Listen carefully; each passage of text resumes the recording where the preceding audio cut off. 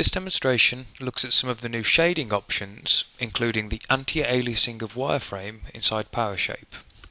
If we click on the image in the rolling demo, it will load two models and then tile them side by side. One model will have anti-aliasing turned off, the other will have it turned on. So the difference between the two may be quite difficult to see on the video.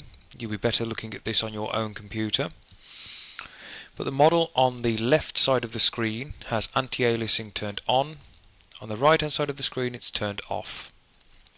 And you can see some subtle differences with the wireframe. When it's turned off we just get this kind of jagged effect to the wireframe, and when it's turned on we just get a much smoother, neater appearance over the whole model. So if we rotate the model around, you can see the same sort of effect in this region if we compare the two areas.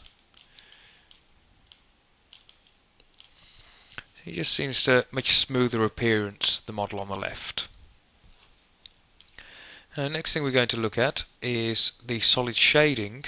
If we zoom into these areas, we often get this effect where it's the shading tolerance, or to do with the shading of the solid, and we're just sort of peeking through and seeing the inside colour of those solid faces. So what we can do is go into Tools and Options.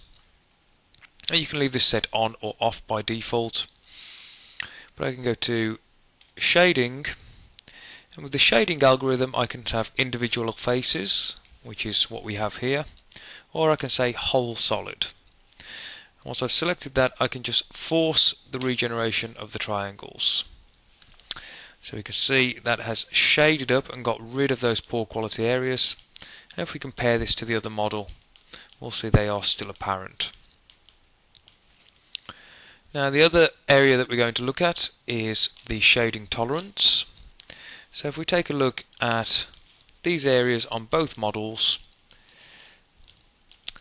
we can see we're getting these strands of wireframe or edges sticking down, and this is just to do with the tolerance of the triangles for the shading. So we can't fit a triangle small enough into that region to cover up those areas.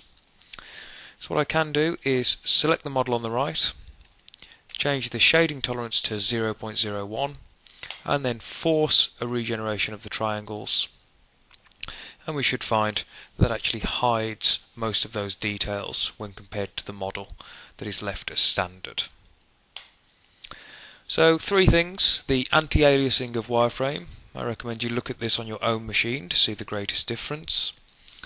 The solid shading mode, and also just highlighting the shading tolerance.